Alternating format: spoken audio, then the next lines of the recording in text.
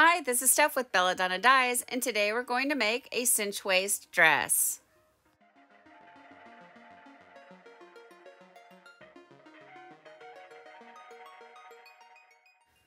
Always start by smoothing out as many wrinkles as you can in your project and kind of get a lay of the land and decide what you want to do. And for this one, I'm going to be making spirals on it. Now I'm using a tool to create the spiral, but if you don't have a tool, just go ahead and use your fingers and twist it up.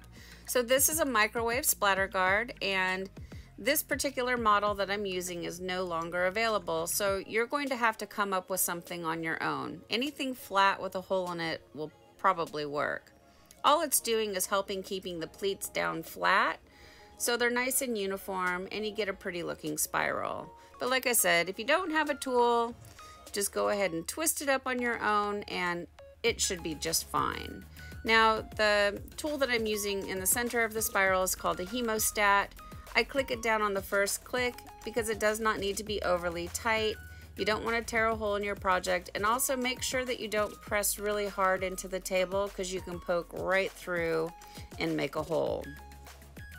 So I go around and around until I have my spiral the way that I want it. I will unclick the hemostat, hold down the center of the spiral, and I will wiggle the hemostat out. Now everything is on fast forward a little bit, so it looks kind of violent. I'm actually being really gentle with this. Because of the way this dress is designed, I decided I'm going to do 2 offset spirals. So you could call this a double spiral project. You could also call these Vortex spirals because I'm going to scrunch up the rest of the material. When you make your tie-dye, you can call your project whatever you want.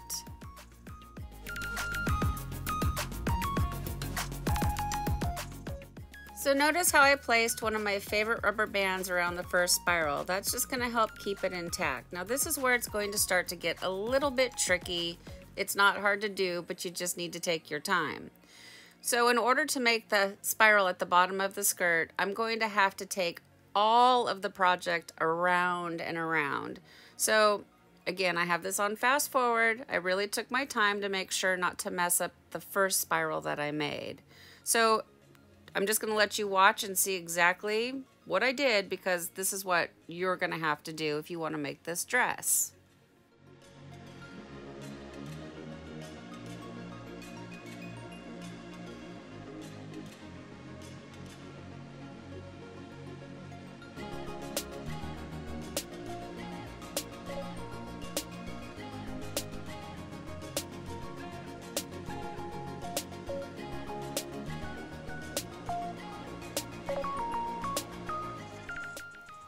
Alright, now this next step I learned from watching Mio Faustino.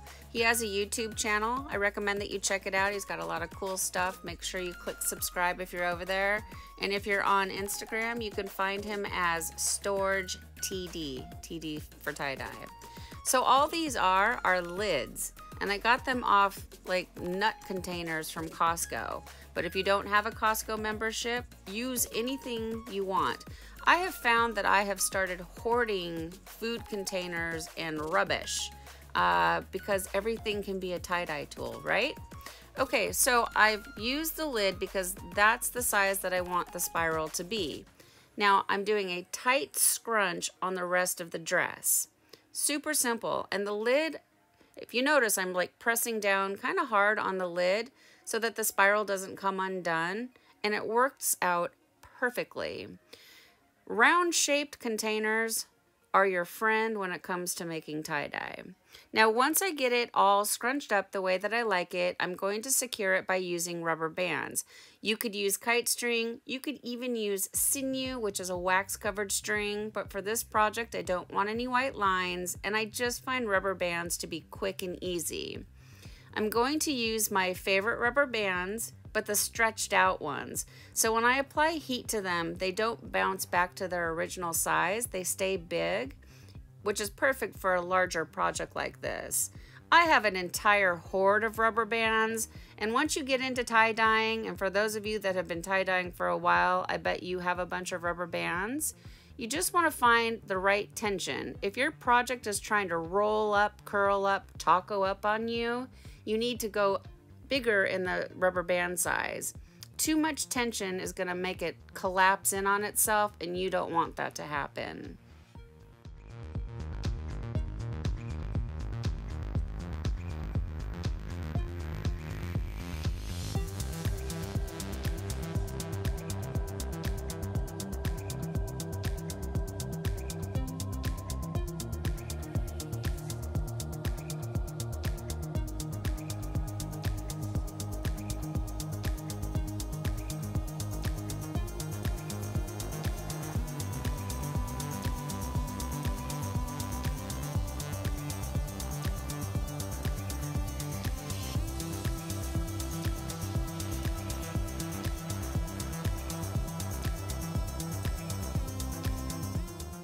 Now when I go to remove the lid, it pulls the spiral up with it, and that's an oops. I didn't want that to happen.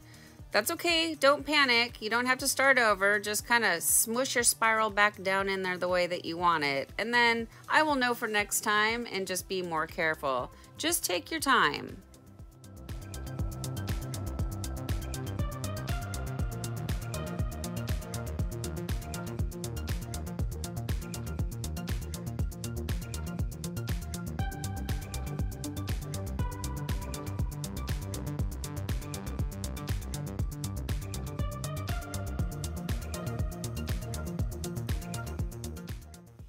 Using a washable marker, I mark out my pattern.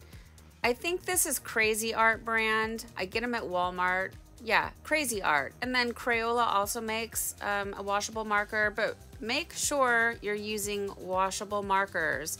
I have made the mistake of using regular pens before, and thank goodness the dye covers it, but it doesn't wash out. These washable markers work perfectly. Now I am marking out the parameter of the spiral, primarily just to keep myself on track. I can see where the spiral is, but it's kind of hard to show up on camera. I don't want to take my die any bigger than that little spiral that I created, because once you open up your project, the spiral gets a lot bigger than it looks. So just keep that in mind. Okay, now this red thing that I'm putting on, those are silicone cake molds, and I got them from Amazon, and they're fantastic for an ice barrier.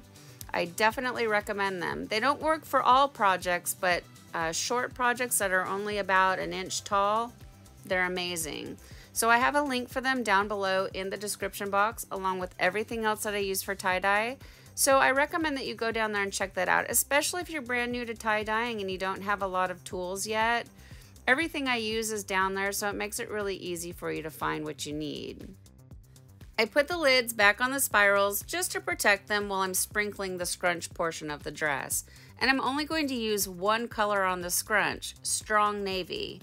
So if you're new to tie-dyeing and ice dyeing, the fun part about ice dyeing is all the color splits. So when the ice hits the dye, it's going to break it down into its component colors. And for strong navy, that happens to be purple. It's a really pretty color and one of my go-tos for the navy blue. If you don't have strong navy, I definitely recommend it. It's beautiful.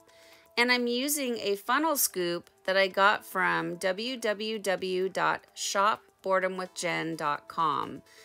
She makes all of the cool tie-dye tools that I use, so definitely check her out. There is a link down below in the description box. Like I had mentioned, everything is down there. But at the end of the video, there will be a link on the screen. If you're using a phone, if you click it, it'll take you right over to the website as well. I love playing in the dye. Ice dyeing is my favorite thing to do. Liquid dyeing, not so much. I just love to sprinkle the dye powder on the project.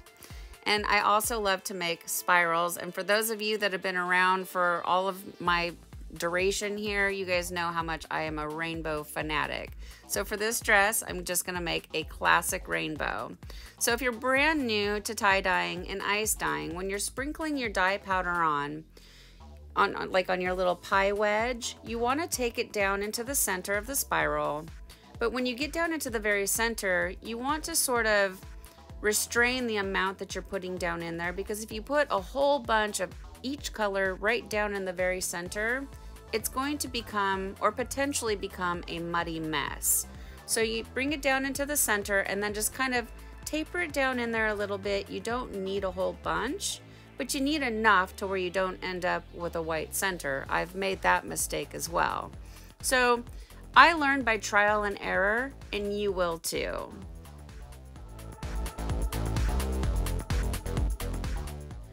If you're brand new to tie-dyeing and you just found my channel, hello, welcome. I'm glad to have you here.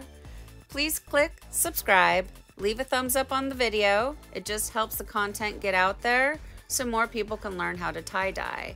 And for those of you that have been with me for forever, thank you for staying with me and not leaving me while I took a break. I'm back, summertime is here, and I'm going to get busy tie-dyeing and making videos again. So if you are brand new to tie-dyeing, you may not know about this, but I have a Facebook group, and we have over 5,000 members now, which just blows my mind. A lot of amazing people. They are there. They will help answer questions and, help you get going in the right direction. It's Belladonna Dye's community tie-dye group. You just agree to the rules or answer a couple questions, whatever, and then we'll accept you in, and then you can share your tie-dye with us. And unfortunately on YouTube you can't share your projects with me, but over there in Facebook you can. So if you want me to see it, make sure that you tag me, and then I will get to see your work, and I look forward to it.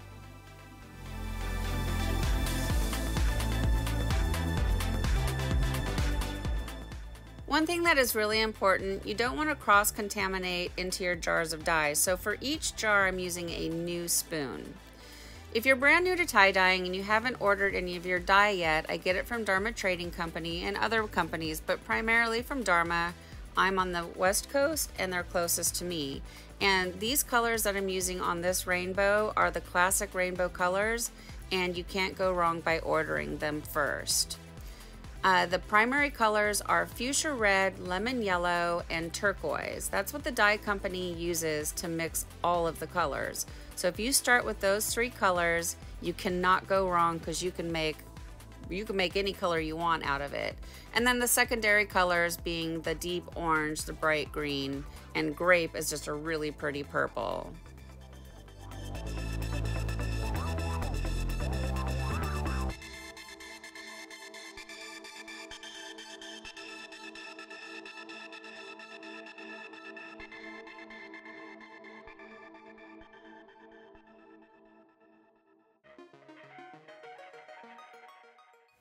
Even though the dress has been pre-soaked in the soda ash bucket prior to adding the dye to it, I give it a quick little sprinkle of soda ash just for good measure.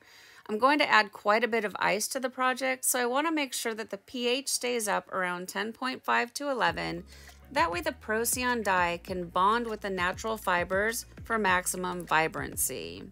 Now I'm adding my ice, and I'm starting by adding just regular ice cube tray ice. I got the trays up at the dollar store, just over top of that spiral, so the dye stays right where I want it.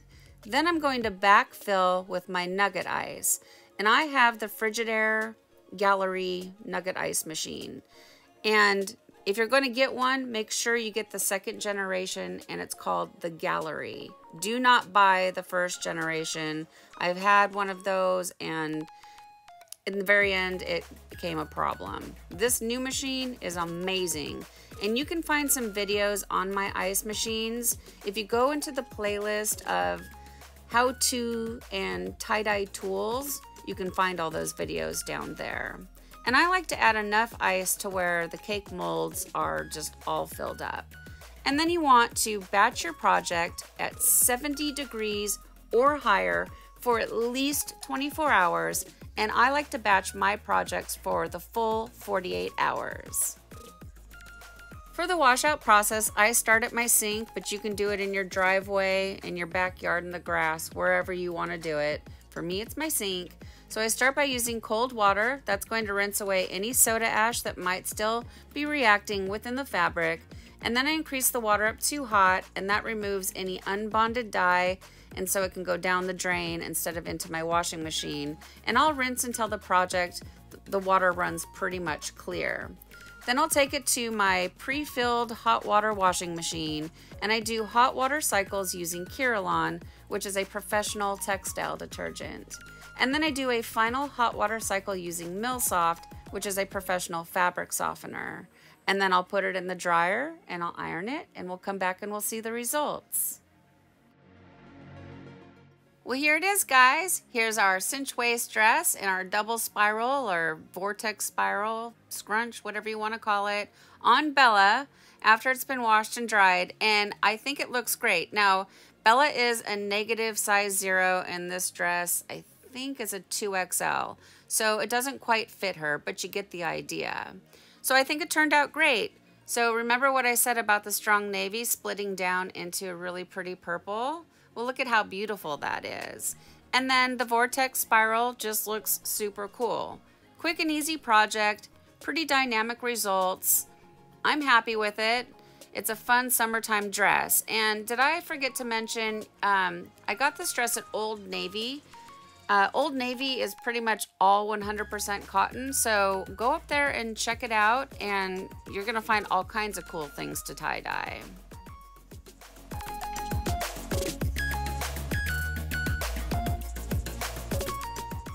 Thank you so much for watching. Please subscribe to my channel, leave a thumbs up, and click the bell and set it to all. That way you get notified of future uploads. And remember, have fun tie-dyeing!